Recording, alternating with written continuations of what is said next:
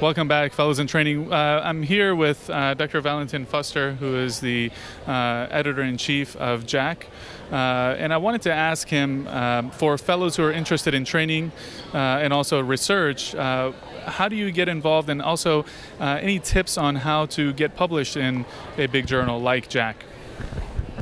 Well, I think the objective should find out what you are good at.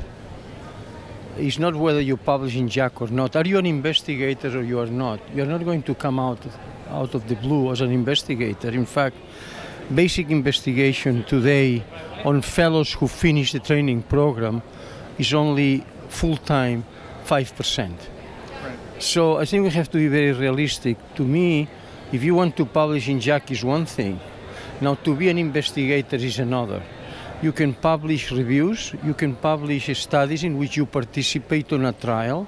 You can do all of these, and I think this is very fair, but we have to be very careful in taking the position that I must do investigation and therefore I'm going to do it. You will become a frustrated, neurotic guy because you will not be able to do what you want because you were not born for that. We are born for different things. And I think you have to really identify what you are good at and move forward. Excellent. Thank you so much for that piece of advice. We appreciate it. And fellows in training, make sure you check us out on YouTube for more videos like this.